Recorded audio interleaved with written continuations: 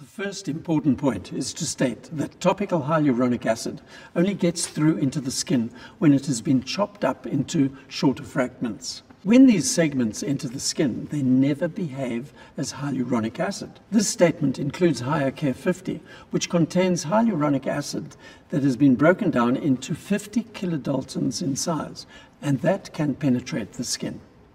The only function of these fragments, as shown in laboratory research, is that at 50 kilodaltons, they can stimulate the CD44 system that initiates the production of natural hyaluronic acid, which is totally different. It is a very long chain and can absorb vast amounts of water and plump out the skin. Smaller size fragments do not do this, and besides being useless, they can actually irritate the skin. The second molecule is OPTIM-HYAL, which does much of the same thing, but this is a ferment of a mucopolysaccharide. And this gets into the skin and then can stimulate the CD44 system on keratinocytes as well as on the fibroblasts to produce even more natural hyaluronic acid.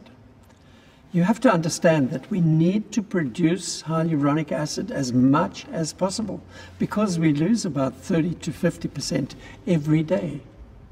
I should take this opportunity to remind you that Environ has always used the most powerful stimulant of the CD44 system, vitamin A.